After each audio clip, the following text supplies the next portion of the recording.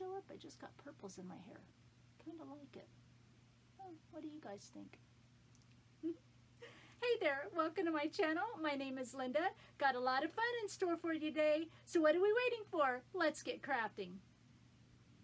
Seriously liking the purples. A little bit of reds in there too, but they're kind of hard to see. Oh, there's some red. Today we are working on DIY Rustic Farmhouse 4th of July Home Decor using mostly Dollar Tree supplies. So let's get started with project number 1. For this project, I'm going to use a spindle I got at Habitat for Humanity. You could use something like this, the handle from the Dollar Tree plunger, which is only about an inch shorter, so it would work great. And for my base, I'm using 2 pieces of wood. This first is from Dollar Tree, and the second is from, I don't know where, my supply. And you can only use 1 piece for a base. If you want to double up, you could use this cute little mini crate from Dollar Tree or any other kind of home decor thing. And I've got 2 of these stars from Dollar Tree as well. I'm taking 1 of the stars and my jigsaw, and I'm cutting about a 1/2 inch off of the perimeter all the way around. If you don't have access to a jigsaw, you of course could skip this part and you could just use 1 star. I'm using 2 because I want the thickness, as well as by cutting a 1/2 inch off of the perimeter of the top star here, it'll kind of give me a shadowy effect. But you know, you could just of course leave it like it is. Like I said, if you don't have access to a jigsaw, and then you can double your stars so they're thicker, or just use 1 star if you only have 1 in your supply. No need to run out and buy another one. So I've got pre-drilled holes in my base. I don't see a need for wood glue because what we're putting on here isn't all that heavy. I think these 3 screws are going to be great, and so I'm just getting them all screwed into my spindle so it's nice and stable, ready to go. 2 stars here. I'll be using Dixie Belle chalk paint in the color drop cloth on my spindle and base and the larger star, and 5 of these little stars I got from Walmart in a package of stars, and Dixie Belle chalk paint in the color Yankee blue and rustic red I'll be using to paint part of the big star here. As you can see, I've got it kind of taped off on the diagonal there, and then I have got some other additional stars here that I'll be painting in, you know, some red and blue as well. 2 coats going all the way around. I've got it also taped off to the side here so I can start with my stripes, and the rustic red of course painted in the untaped areas. And then once that's dry, I will tape over the red and then leave the other areas exposed, and I'll come back in with that drop cloth paint and paint that as well. It's kind of cool, I think, the way I had to tape this off. I mean, I could have went more straight, but I kind of wanted to do it at the diagonal because I thought it would give it a nice fun flair to the piece. And then I'm using my pounce brush and this drop cloth paint, and I'm pouncing it on 2 coats. I heat set it in between. I'll do front and back, and by heat setting it, it gives us this nice great texture. Coming in, I'm using these little signs that come off of that hanging sign from Dollar Tree, and I have this thick star. Now you could use one of the thick stars from Dollar Tree, or these thinner stars from Dollar Tree, or these package of stars you can get at Walmart. Rustic red, I know the star is already red, but it's not quite the right shade, and I'm just using this star out of my supply because it was a little bit more sanded and distressed already. And then of course painted the little sign off of the bigger sign and distressing all the pieces, all the wood and the little stars I'm going to be using and things like that. I've got my paper here. I traced around everything already cut out. I took the papers to my sewing machine and I sewed around the edges. Used the open end of my scissor blades and scraped around the edges to add some texture, and we'll see that later in one of the other projects. So now I'm just kind of gluing everything front and back to my pieces here. I know I'm kind of paper crafting on the bottom, but by where I sanded all the pieces, all the wood pieces and stuff, it'll bring up that rustic from the top where I'll be sanding that, so it'll all look cohesive and look nice. Once everything here is ready to go, I will start in by sanding my spindle and my larger star. It does look nice unsanded, so it's kind of hard to take it to sand, but I will sand it. So you have the choice to choose. Here's what it looks like. Oh, nope. I'm a step ahead of myself. Use my Cricut design space and Let Freedom Ring as part of my title with the Georgia Beyond the Mountains and Beach Sunset fonts from dafont.com. Then once that's done, we're going to the stars so you can see what they look like with the tape all taken off. Get this glued on here. Let's get it together. Let's get it in the right order. Here we go, finally. It does look nice, doesn't it? But I'm going to sand it. I do use my electric sander. Here's what it looks like. Really heavily sanded. I wanted it really rustic. You could choose to go a little lighter, or like I said, leave it like it was, but I just wanted it really, really rustic. So I'm using some Gorilla Glue first here, and I'm going to take the larger star only, and I'm going to glue it to the base of the spindle at the top, and then once that's set a little bit, I'll go ahead and add some nails as well. But I don't want to glue the top star on yet. If you're going to double star, you don't want quite want to glue it on yet, because then if you go to nail it in, you're going to see those nails, right? So we want to get the bottom star on first. Then I'm using a combination of Gorilla Glue and Beacon Fabri-Tac glue, and we will get this top star on. And then I'm going to use these little clamps. I'm going to let that set up for an hour or so it's clamped enough and everything's settled down in. And then we're going to start gluing our pieces to the bottom that we added paper to. So our larger star, I'm going to just kind of glue at an angle. And the Fabri-Tac glue works perfectly wonderful for this. Everything sticks on fine. In fact, this fell on the floor and nothing came off. I accidentally knocked it off. Nothing came off. It's all set fine. Getting our little sign on here. And then I'm just going to layer some of the smaller stars around the edges, so as if they're, you know, just kind of spilling out down around the base. Perfect. One more on this side, and then we'll go to the top. I didn't want to do too much on this. Taking some white twine I get from Dollar Tree, I'm just wrapping it around this edge. You can see I have one little clamp still at the top. That needed to set a little longer. Tying this in a bow, and then I'll of course cut off the tails a little bit, as short as I want them. Perfect. And then I'm going to go ahead and get my stars on. I've got them kind of laying in place here, and I'm going to go ahead and glue those down. And then I'll go ahead and add a quote to the right side. It says Sweet Land of Liberty. And those are in the Corona and Georgia font when I bring that up. And I'll have all the fonts listed down below in my description box for all the projects today. So our title says Sweet Land of Liberty, Let Freedom Ring.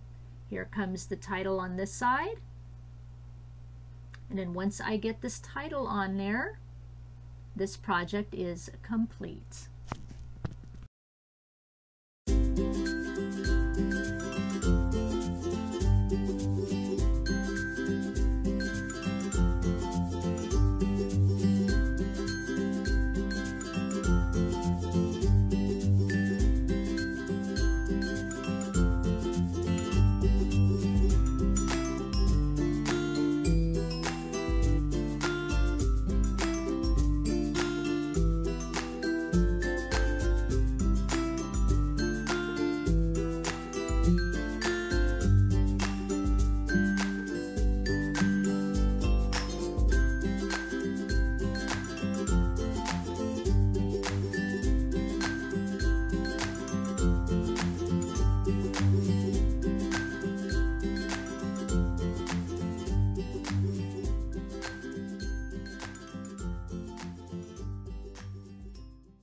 Before we move on to the next project, if you're new to my channel, welcome. My name is Linda. I love to post all sorts of DIY home decor projects, from Dollar Tree DIYs to rustic to farmhouse to primitive, throw in a little bit of paper crafting. I like to post videos once a week, so if you like what you're seeing today, go ahead and hit that red subscribe button and notification bell so you don't miss out on a single project from me. With that said, let's move on to project number 2. For this project, I'm gaining inspiration from a project I made last year. This is a 9x14 piece. I'll have the link to the video in the description box in case you've missed it. I wanted to make a mini one, the exact same design, just in mini. Of course, Dollar Tree has out now these USA-shaped marker art kits, so I bought 2 of those kits, and I'm doing the exact same process as the last project. I've got it taped off to paint my blue on the left side, and then I've got it taped off on the right to start in with my stripes, the exact same colors. And I'm doing use 2 kits because I do want to glue them together again for a thicker piece, but you could just use one, you know, if all they had was one, or you'd only have one in your supply or whatever, you know, one works perfectly fine. Like I said, I just wanted it a little bit thicker. And once the red dries, I'll come in with the drop cloth color here, get that painted in. I think this is so cute, mini. I love it how tiny it is. Perfect. 2 of the tumbling tower block pieces here, although you will need 4. And I've got 1 star, and then I'm doing the pouncy brush to add the texture onto the star. I'll glue 4 Jenga blocks into an L shape. You'll see that a little bit later. And then I'm just painting the back of the other USA shape sign so it's nice and finished off. Using Gorilla Glue and Beacon Fabri-Tac glue again to glue the 2 together and clamp it off. The stripes and everything look so nice. It was almost hard to distress it, but I did. I came in with the 80 grit sandpaper and my sanding block. Heavy distressing. You, of course, could add as little or as much distressing as you want. Once that's done, I'm again using the white twine, and I'm going to just wrap it around 3 times or so and then tie a little bow. And then I will glue the star to the left side. And then my quote, exact same quote as the picture of that project I showed you, Cricut Design Space, Corona and Georgia fonts. And I have a little swirl on the quote, and that just I got off the internet, just, you know, looked up swirls and, you know, downloaded into my program. So once I go to put these Jenga blocks on, this United States sign now likes to tip toward the left. So you want to make sure that your Jenga blocks are glued as far to the left as possible. And then when you go to glue your sign on, you want to make sure the eastern half of your United States is tipped up just a little bit. Now once it's all glued on and set, I went to set it on my tier tray, and I set it on a wood slice, and I liked that so much I went ahead and just glued it to the wood slice, and there my project was. And once this is all glued together, this project is complete.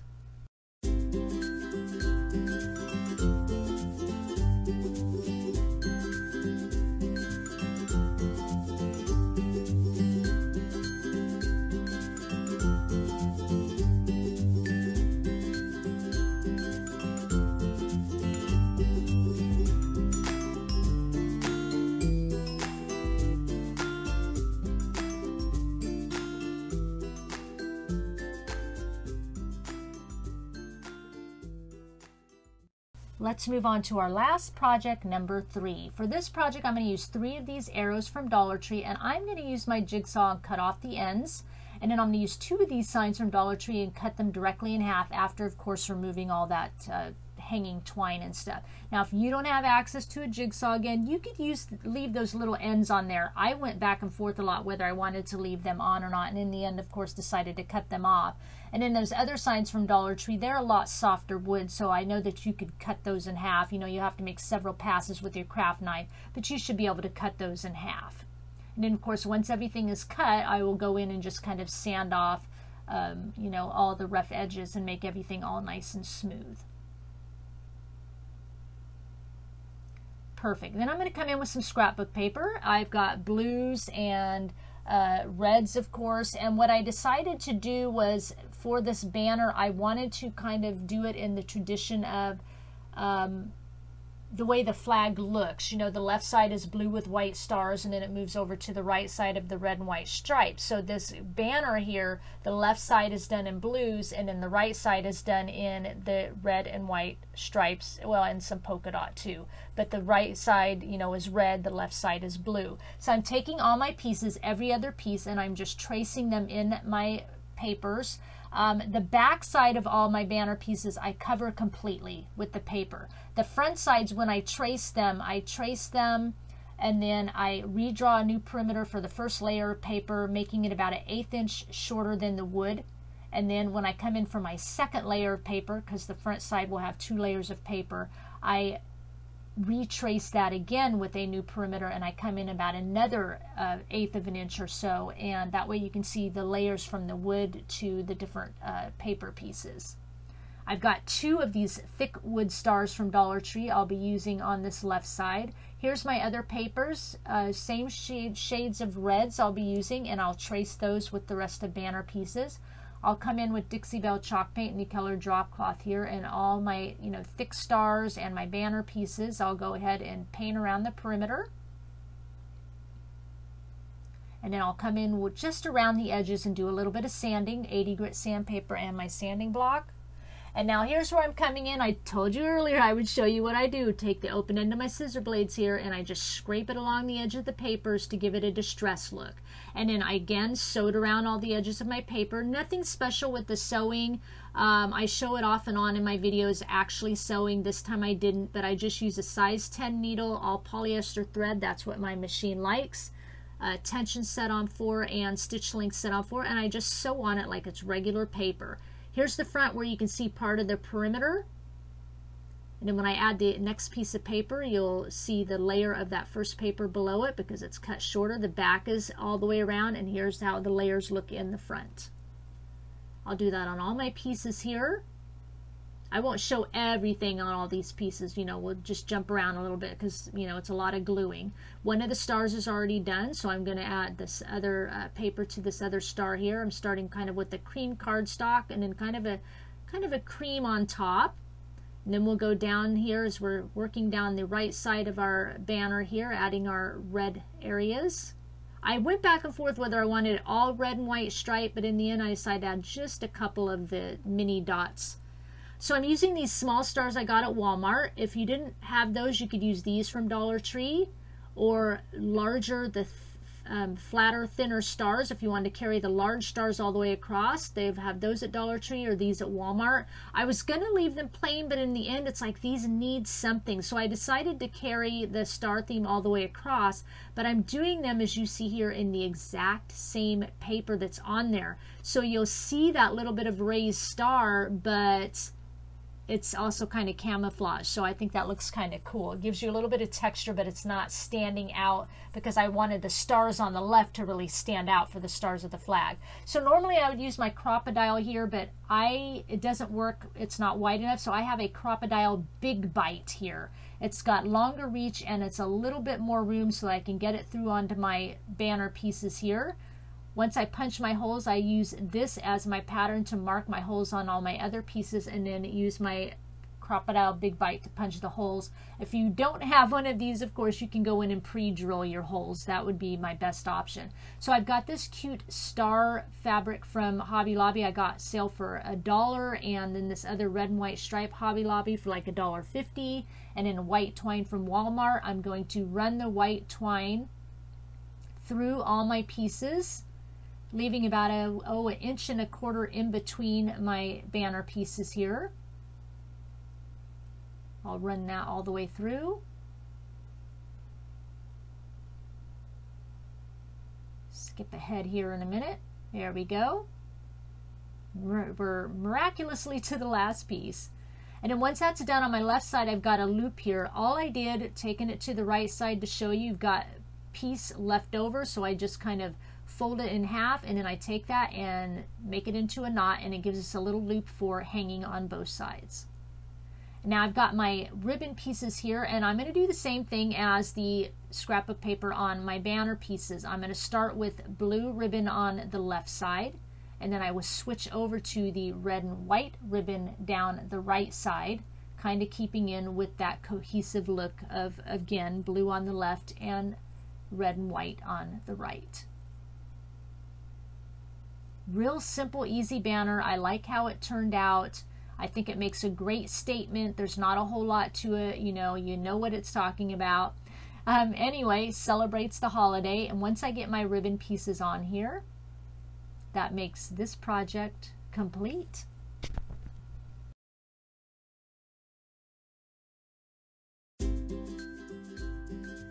So I hope you love how these projects turned out. I love how rustic and farmhouse they are. I love how easy they are to make, at least I think so. Leave me a comment down below and let me know which project do you want to make right now. Please give this video a thumbs up. And remember, if you're not a subscriber and you like what you see here today, go ahead and hit that red subscribe button and notification bell so you don't miss out on a single video from me. Before I go, I want to leave you with one final thought. Believe that God cares. Believe that He hears you even when it is silent. Believe that He will wipe your tears. Believe that you only need whisper His name if nothing else can be said. Believe that you are His and He is yours. Believe that He loves you with an everlasting love that has no end. If you feel alone, God is right there. He is standing right there. Have the courage and faith to reach out and touch Him. Believe that you are not alone. Believe that His promises are always true and He will not leave you. I thank you for sharing your time with me, and I'll talk with you again soon. Bye.